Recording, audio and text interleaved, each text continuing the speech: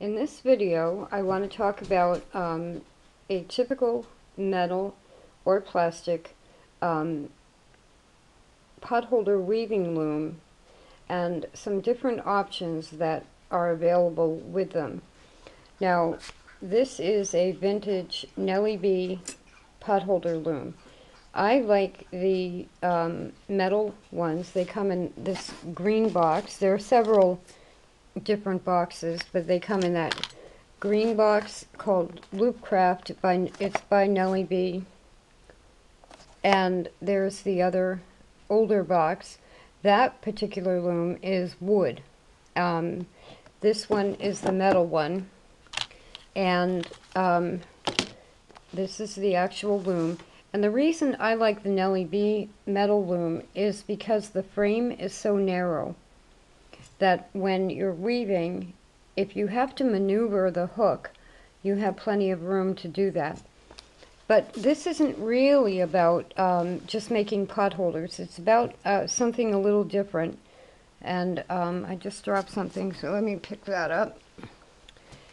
This is a bag of weaving loops that are by the Wool Novelty Company, and those are cotton. And that is a 16-ounce bag, and that will make 5 potholders. And if you remember them from years ago, or even these are obviously still made today, these types of loops are loosely knit jersey loops, whether they're in cotton or nylon. Then there's another company, Alex Toys, which makes the Loop and Loom refill loops. Now those I have in the jars. These are nylon, and they're thinner. They're a little bit stretchier, and they're nylon. They come in several colors, and they come, I've only found them in the one bag size. It's a 5-ounce bag. And you can see right there it makes 3 potholders. Now, the 5-ounce bag of these loops is about $8.99. Sometimes you can get the 16-ounce bag, which makes 5, for $9.99. And then sometimes on both of them you have to pay additional shipping. So it brings each potholder to about $2 if you get a good price, $2 to $3 a piece for a potholder.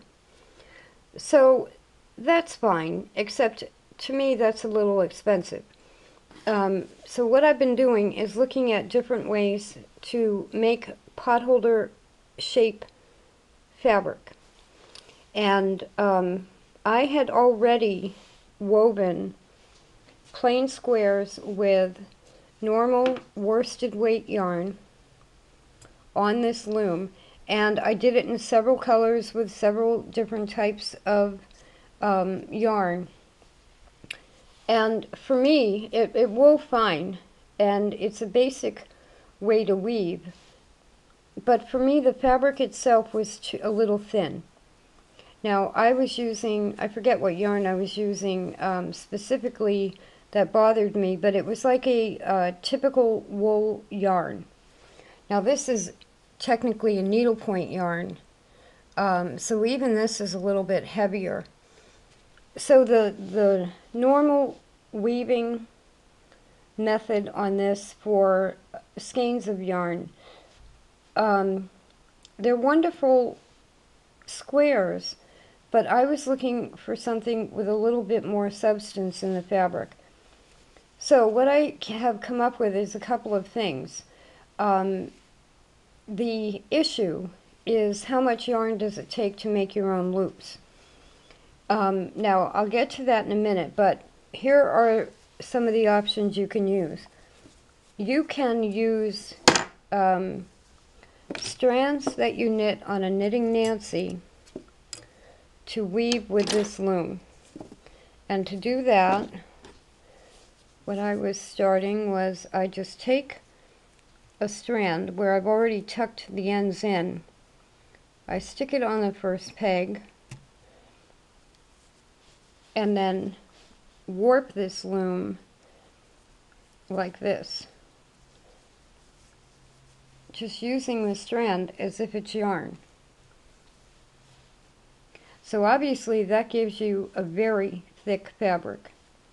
And then, of course, what you would do is warp the loom back and forth in one direction. And then these, to weave it through there, you could stick this on there, and then either with your finger weave over and under, or use the hook that they provide. And then what I was going to do was crochet the ends off. And all those directions are with usually with the weaving looms. Now, you might have some minor hand sewing because you're going to have two ends that don't have a loop. So you could just pull them through the last loop and tighten them, but I would tack them down with some hand sewing. So there is about the thickest fabric that you can make. Knitting Nancy strands used like that. Now those, I haven't measured yardage on the Knitting Nancy strands because when I make these, I make them out of yarns that are left over from other projects. So I never really have a set number of yards unless I'm making like a braided rug. This pad right here is Knitting Nancy, and then braiding, and there's 4 colors there. It's Lion Brand Woolly's yarn, and there's 1 full skein of each one, and that's only about 8 inches across. So that's why yardage with Knitting Nancy's I don't often get into because it takes a lot of yarn. You're making 4 stitches each time you go around. Now, the same is almost true with luciding. Now this is lucided cord, and I'll give you the amounts I have come up with in a moment. Now on this, I would leave the tail on there, tie it onto the peg, and then warp it. Now the reason I like lucided cord is because it gives you a square cord that if you do this twice, by that I mean warp it this way and then weave it through this way over and under, that's a wonderfully solid fabric. And so far this is my favorite way right now, is with lucided cord.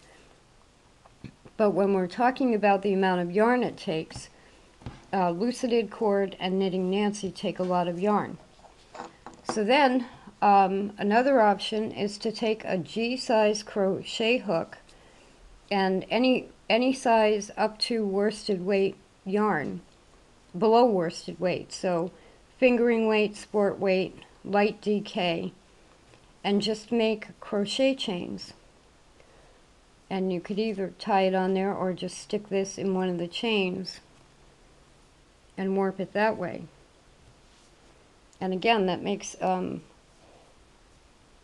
these are almost 3 thicknesses of fabric you would get, with the Knitting Nancy being the thickest, the lucided cord being the second thickest, and even this, you can see if I weave that, again, that's a solid fabric. So those are those 3. I also, on my wooden lucid, I did have, and I put it somewhere else, but I have loosely lucided, super bulky yarn, and I could even use that. So the lucid, crocheting, or Knitting Nancy are all different ways to put to replace loops. Now there's a reason that I came to where I am right now with this. I had kind of this crazy idea of making a potholder quilt or a potholder blanket. If you have these older cotton loops or the older style cotton loops, and you make a potholder out of them, They are soft, squishy, warm, washable. They're perfect. The problem is, when I went to buy enough loops to make a twin-size quilt, when I priced it all out, getting the best prices on either the cotton or the nylon loops, the nylon make a stiffer potholder. They're not as nice as cotton loops. But you'll fall over when you hear that to make 140 potholders was going to cost me $356. And I'll let that sink in for a minute. Believe me, I've done the math several times.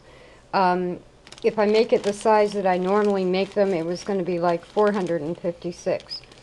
That's because these companies are getting roughly $8.99 or $9.99 a bag for either 3 or 5 potholders.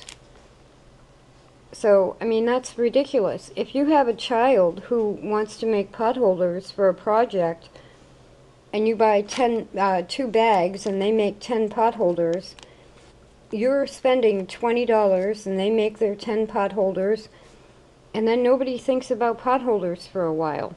So that situation is fine.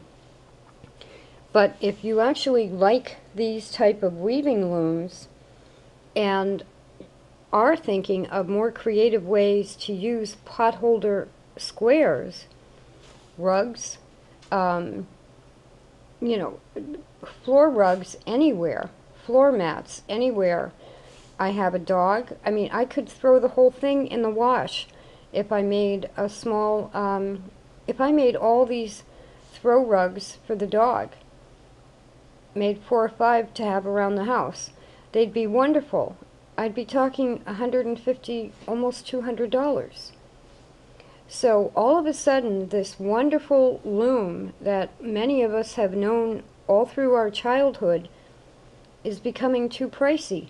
Now, Harrisville Designs, I have 2 of their weaving looms, and I love Harrisville Designs.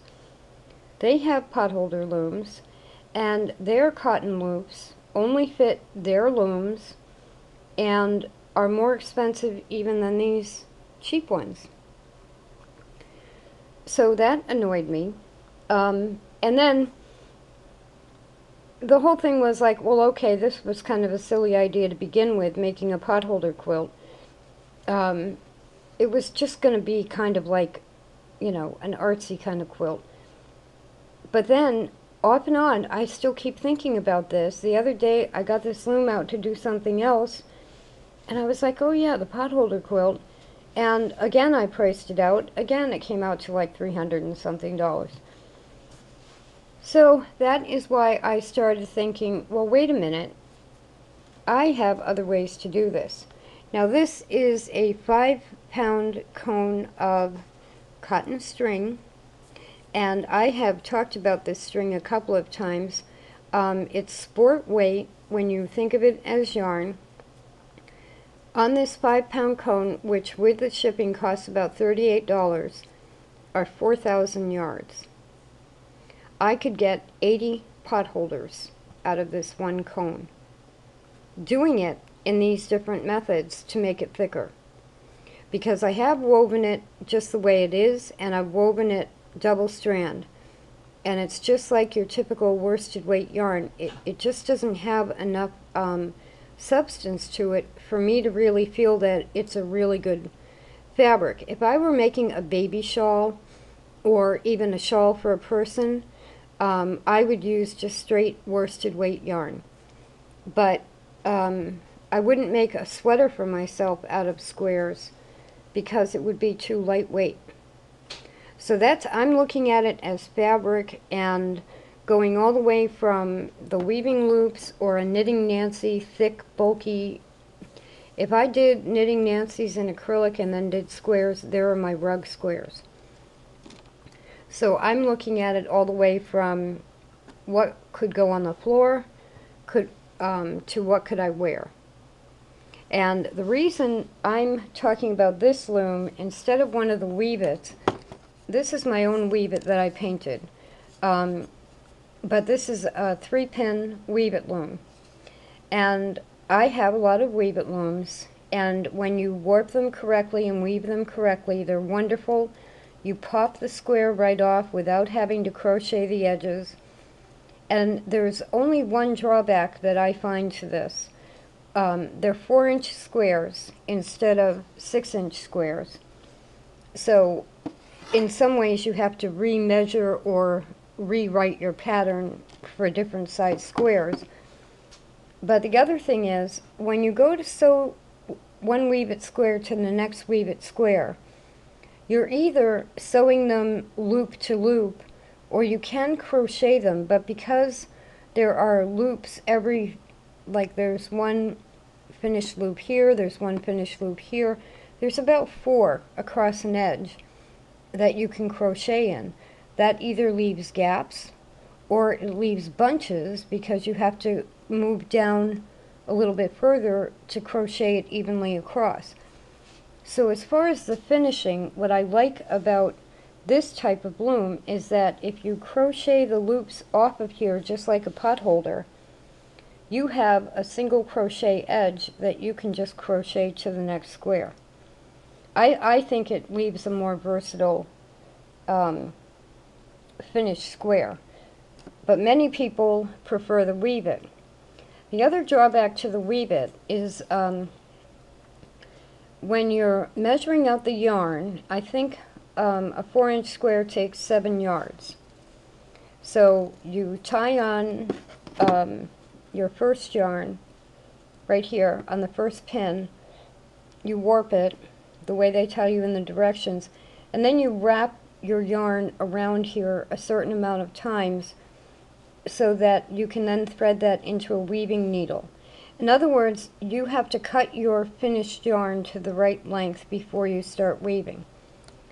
The advantage to this is that, as you can see, I now have it warped in one direction with worsted weight yarn. And the weaving method is different. You go under, over, under, over, under, over. Here is where the working yarn is, and you basically pull the yarn like that. Under, over, under, over, under, over, all the way down, and then turn the loom around and pull it the other way. So you're using a continuous yarn piece off of a ball of yarn. You don't have to pre-cut or pre-measure your yarn before you start weaving. Now, regarding Harrisville Designs and their cotton designer loops, this is a 3-pin knitting Nancy that I made from my pine tree. And as you can see, my pine tree had a couple of problems, but this one piece of wood had a split here. And my drill, the longest drill bit I have, this was too long to drill all the way down to make a regular knitting Nancy. So yes, this looks a little strange, but it works wonderfully. And what this is for is cotton floss. I could probably also do baby yarn or maybe fingering weight yarn. I did drill the holes before I put the nails in, and they are glued in there, so they're secure. So yeah, it's a little funny looking with the yarn coming out of the side, but what that enables me to do, and I don't have to only use a split piece of wood to do that. Here are other branches with no splits, and my drill goes down about 3 inches, which would bring it here, but I can drill down an inch and then drill in from here and make the same type of knitting Nancy as this is. And it's almost related to a lucet, where when you're using a lucet, your yarn either goes through the hole and out the back. The only difference is that you're turning this around. So if it were a lucet, or if I use it as a lucet, I can just use 2 pins, use it as a lucet, and pull it out the back. But this is my answer to Harrisville's cotton loops, because floss is 8 yards for like $1. But I have floss. Most people that have embroidery floss have a lot of embroidery floss. It's inexpensive to buy. It takes 16 yards of a finished yarn, either however way you make your own yarn, or if you just use plain worsted, it takes 16 yards per square, or it takes 36 loops. There are 18 pegs on a side, so you need 18 loops going this way, 18 loops going that way, or 16 yards. Now, before I go further with the yardage, I misspoke. You don't have to turn the loom. I want you to look up here. Here is, when I warped the loom side to side, I started down here with a slip stitch and just went to the right, then to the left, back and forth, around each peg once. And that brought me up here, which I then brought the yarn around the corner and excuse me, used the hook to pull that yarn down. Now with potholders, the way I do it is when I'm going under and over, I usually do 2 at a time. So there are 2 going in each direction. There are different patterns for it that are usually in the instruction book. What I did this time, when I put the hook in under or over to move up this way to grab the yarn, I went under or over 1 strand at a time. Now this is actually similar to triangle looms and a continuous warp, because I was up here, I pulled the first loop down and put it on the peg, and the end of the yarn was still up here. So then I pull the next loop down and put it on the peg, and did the same thing. Now when you want to tie on a new color, you just, this has a kind of a loose stitch, but this is a slip stitch, and I've tied on another color and then done that. And the red yarn right here, I'll just pick up over here somewhere. And then when I crochet it off of here, I'll just add whatever I've run across like that. I'll add to the loop when I'm crocheting off the edge. So it's a continuous warp, and you just keep pulling the loops down through what you have already warped. And when you get down here, I'm not sure if it'll end here or if you'll have a loop at the top, but you then use a crochet hook, and I think it's best to start up here and crochet from loop to loop to end off the edge and pull the whole thing off of there. And you will end up with 1 loop at a corner. And what I do if I'm going to store them is I put a safety pin through that loop, so that especially with jersey loops, if they're going to pull back in, I don't lose that loop at the end. So weaving when you're not using loops is a continuous warp. And you can even add 2 threads, or 3 colors, or 4 colors. See how you just pull the loop down? You know, obviously I'd be going over, under, and pull it through the yarn, put it on, and my working yarn is still up here. So then I would move it to the next space and pull it down. So easy to do and easy to work from a ball of yarn or a ball of crocheted strand or a ball of lucided, that's crocheted, lucided strand, or you can mix and match all of them.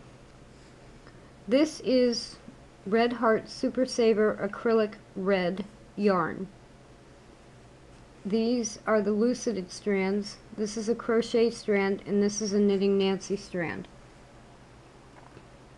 And I think you can see the thickness differences. So you can see why right now I'm kind of preferring the lucided, because it's well, the lucided and the crochet are my two favorites. Unless I'm making a rug or something, then I would use the Knitting Nancy. The light single strand worsted, they're beautiful squares when you're done. They're beautiful, but they're a little bit lighter than what I want. So, but now let's get to yardage, because 9 times out of 10 that might affect what you choose.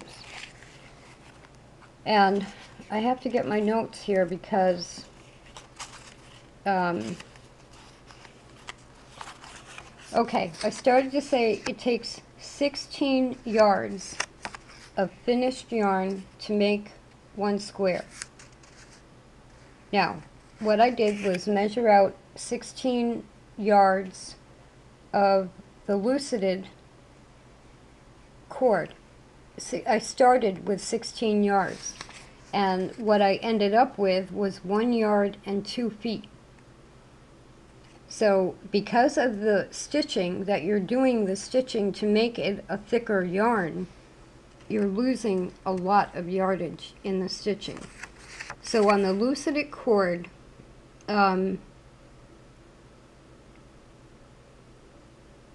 I would need 160 yards total to then loose it tightly and make 1 square.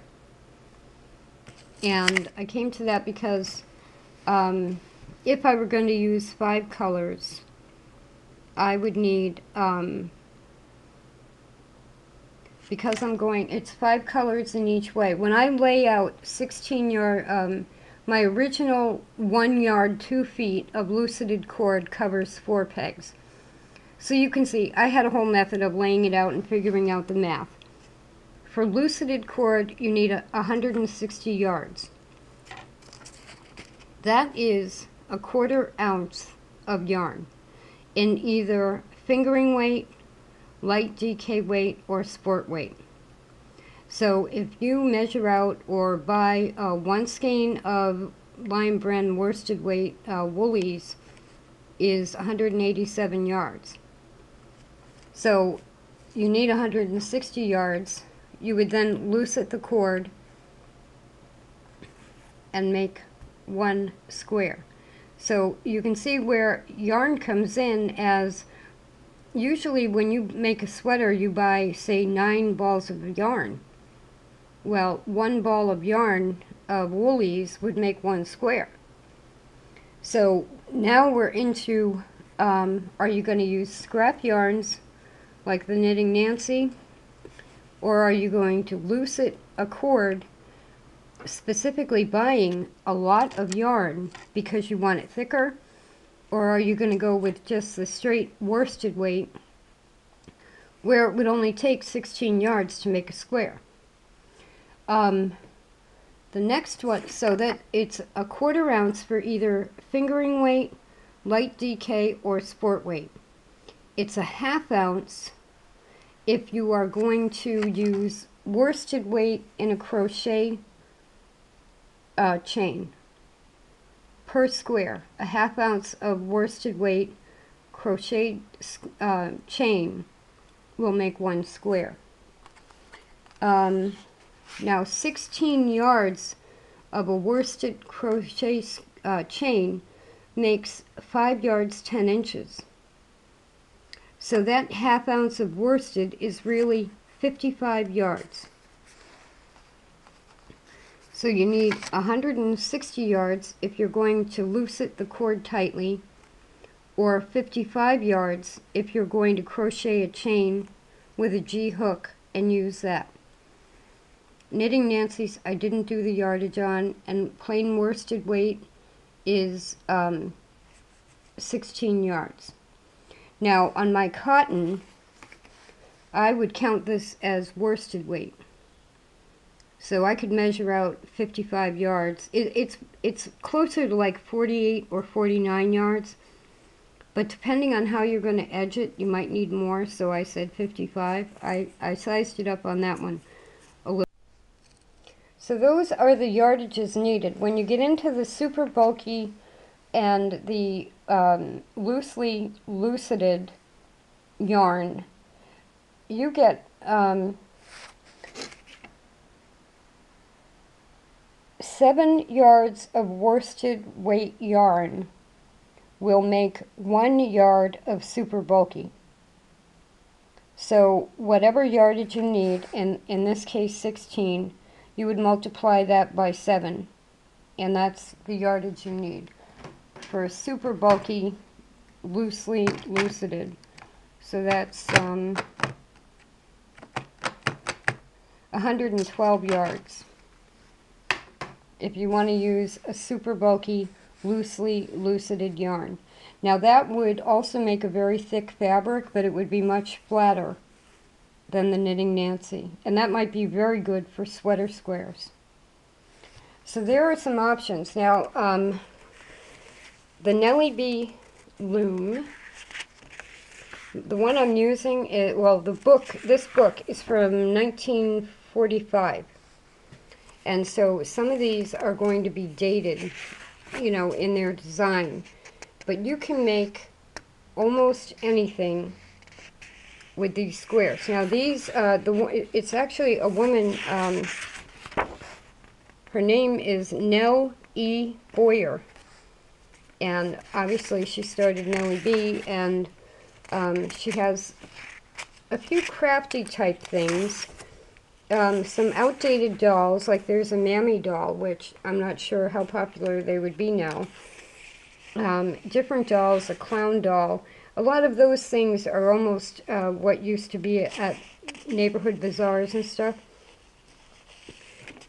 She has in here directions, different ways to join them and end them. You can make them frilly. It's very full of instructions. And this is just one of the books. Another book is this one, Polar and WNC Loop Weaving, with a whole nother set of designs and patterns. Now, my other favorite loom is the WNC loom because it's also metal and narrow. Both of these were patented, both brand names, if that matters at all. But see how on this one, those squares, excuse me, are actually laced together with a crochet hook instead of crocheted together straight. They're laced at an angle, and then you get some fringe. A lot of different ideas. Now this is similar to my potholder quilt, and I didn't even see this before. And this actually is a potholder quilt. It looks like on this one they used jersey loops. Look at that. You see, I wasn't crazy after all. Look at that. Number 401. What do they call it? Must be on another page. They've got different numbers. The numbers don't seem to go in order in the directions. That is my potholder quilt. And now we're in the 500, so it must be back that way. Oh, 401, they call it an Afghan. 2 packages of 30 packages, a total of 54 packages. So 54 packages, but it doesn't say 2-ounce packages would make not very many potholders. So 54, let's go with $8.99.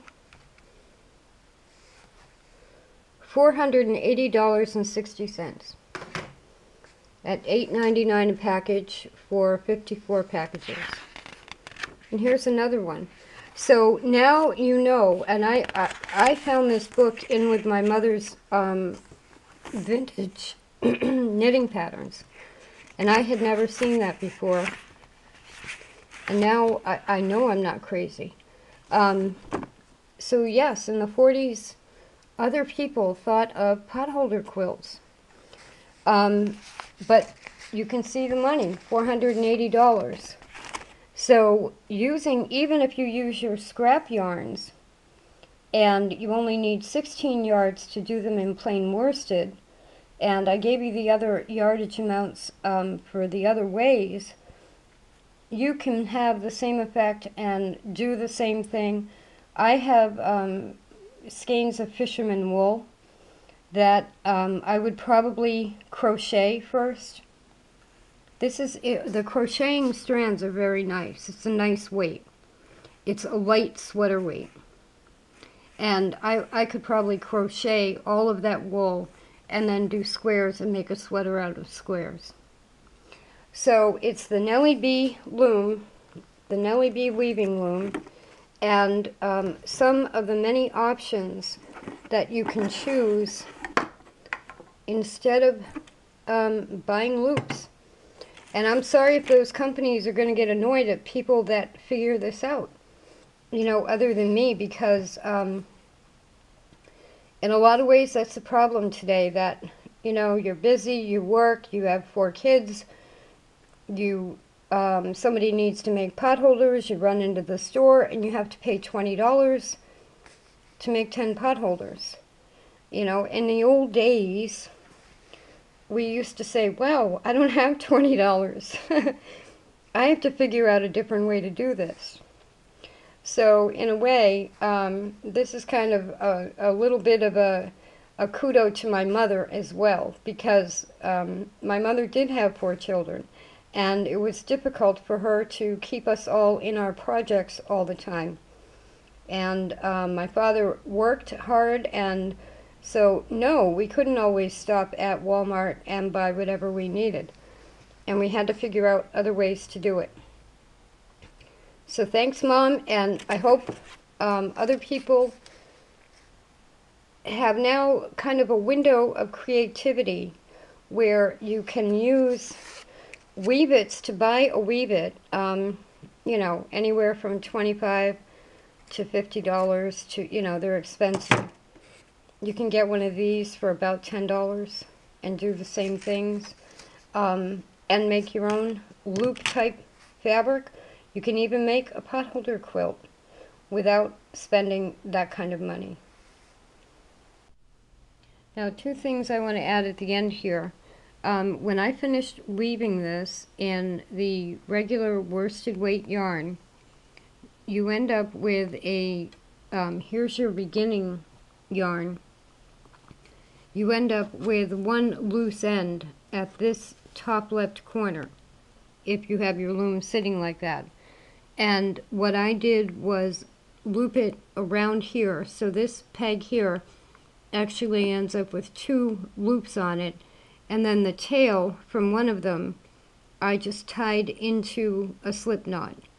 And then I started over here, and I am crocheting 1 loop into the next, almost like a chain stitch, to go around and finish the loom.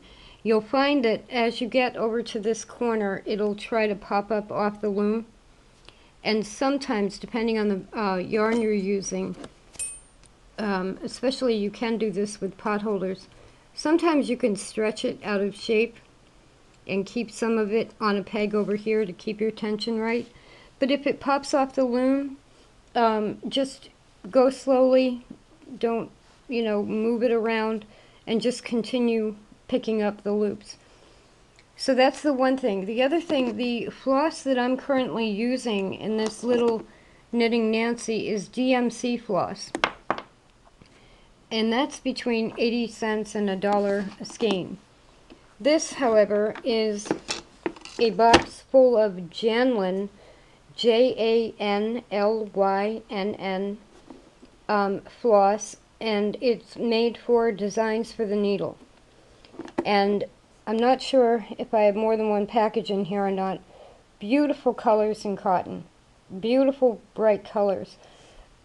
I believe you get 36 skeins in a package. You get duplicates of some colors, but it's like $12. That comes out to about 33 cents a skein instead of 80 cents or $1 a skein. Beautiful cotton colors, and it's Designs for the Needle or Janlin floss. They might go, it's one company, but I think the floss is listed under Janlin for Designs for the Needle. So that's the floss, and this is, I'm removing this, and if you want a very simple 18-inch doll apron, and I do still have a knitting pattern for a plain apron I have to type up. Once you remove a square off of there, you can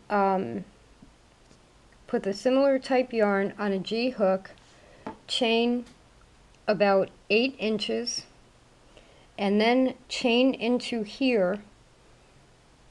Do 1 single crochet in each stitch across one edge, and then chain the same amount over here. So I'm saying 15. It needs to be about 7 inches long on each side. And what that is this chain here of 7 inches. That's the tie. This attaches it to the top of one side. Then you do the same thing on the other side, and you have a very simple apron for an 18-inch doll, and this one is going to get this in a moment. Now I've taken it off the loom, and the one tail piece that I had to tie where the weaving actually ended, I'm just working that tail into the edge of the potholder so I can trim that thread off. Now I had run out of yarn with the one skein, so I have a knot on the side. So it would be perfect if I could use this as the top and use my 1 single crochet stitch there to hide that knot. I may not be able to do that because when I'm now I'm done crocheting the loops together, this is the end loop, and if this were in potholder loops, that's what you would end up with, and usually how you hang them up on a hook to keep them. But because I'm going to make this an apron, I will just start a chain separately on the hook, and then I'll use this edge for my top edge where I'm doing 1 SC into each crochet stitch right there, and I'll be able to pick up that last loop, and I'll have to hide that knot another way. So let me just do that, and I'll put it on her. So there's my chain, my beginning chain, and this is the last loop there. So now what I'm going to do is just chain over that loop, and if it's loose, I'll pick it up again, and when I do the first stitch into here, I'll carry that along until it's not loose and hanging like that. So there's 7 inches of a chain. I'll do what I just said there, go right across the top, and 7 inches of a chain. And there it is. Simple to do, and it will look adorable on her. I'll just put the camera down for a moment and put it on her.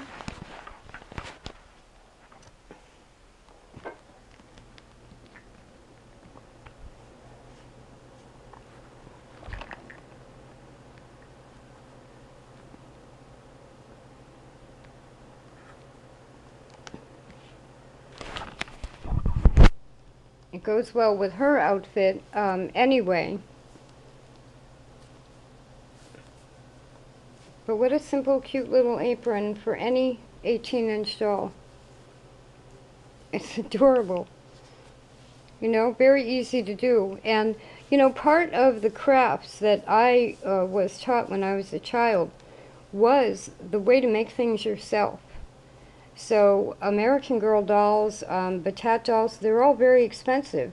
If you know of a child and they can make their own doll clothes, I mean, that's very rewarding for them, as well as more economical.